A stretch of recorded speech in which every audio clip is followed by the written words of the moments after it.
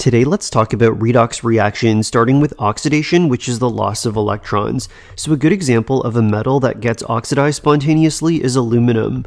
Aluminum, when it's oxidized, is broken down into aluminum, the ions, and 3 electrons.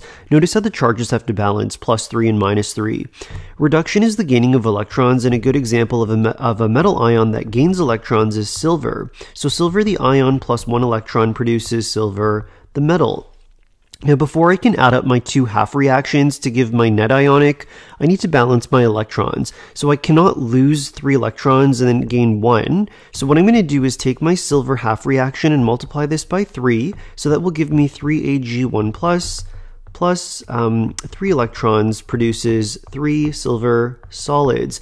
Now that my electrons are balanced, so I've lost 3 and gained 3, I can add up the remaining of my half reactions to give me Al solid plus 3 silver ions produces, I'll put it on the line underneath, 3Ag solid and aluminum, the ions. That's how my net ionic equation will look when I add up my two half reactions.